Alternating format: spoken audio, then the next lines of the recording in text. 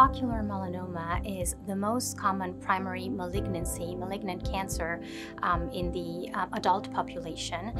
And when patients hear about melanoma, they immediately think of skin melanoma. However, intraocular melanoma is different from skin melanoma. It arises from the vascularized portion of the eye that's called uvea. So the uvea is the layer of the eye that contains blood vessels. This is why sometimes patients will also hear about uveal melanoma. The vascularized portion of the eye also contains melanocytes, which are the cells that give rise to melanoma.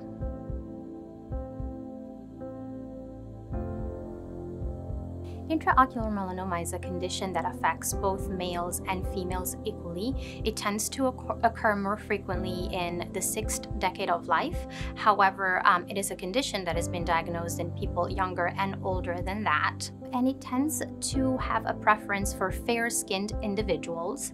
For skin melanoma, there's a clear association with sunlight exposure. This has not clearly been proven for ocular melanoma. The diagnosis is made by an ocular oncologist, that is an eye doctor that specializes in eye cancers. It is a clinical diagnosis, meaning that based on the exam by the ocular oncologist, the diagnosis will be made. We often use ancillary testing, which includes photographs of the back of the eye, as well as optical coherence tomography, which is a similar type of photography, but that gives cuts through the retina, through the back of the eye. And another important test that we always get is ultrasonography. So that's an ultrasound of the eye, and that helps us distinguish intraocular melanoma from other conditions that may simulate that in the back of the eye. Sometimes, if the diagnosis is not completely clear or the ocular oncologist cannot make a definitive diagnosis based on clinical examination and imaging alone, an intraocular biopsy will be taken.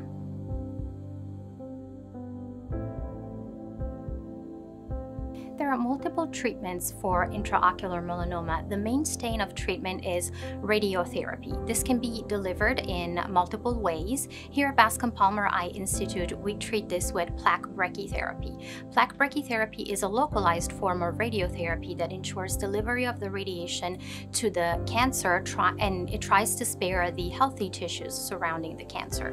It is a surgical procedure. This radioactive plaque is sutured to the wall of the eye next to the tumor. It's then left in place for 2 to 3 days depending on the size of the tumor, and is then removed. Other forms of radiation are possible, such as proton beam radiotherapy or external beam radiotherapy, in case the tumor is too large to be treated with plaque brachytherapy or the location is not favorable for plaque brachytherapy. In very advanced cases where the tumor is too large to be treated with radiation, enucleation, which is surgical removal of the eye, might be warranted.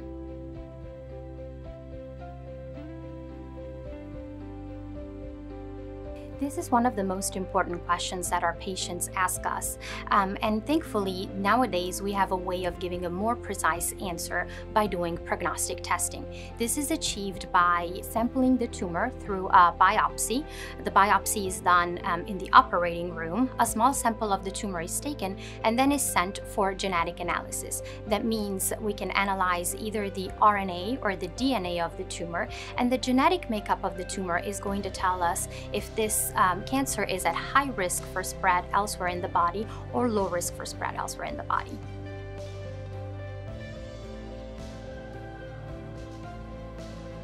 In addition to the expertise of the ocular oncology team at Bascom Palmer Eye Institute, we have close collaboration with other subspecialties that help us in treating ocular cancers, such as the radiation oncology team as well as the medical oncology team at Sylvester Comprehensive Cancer Center.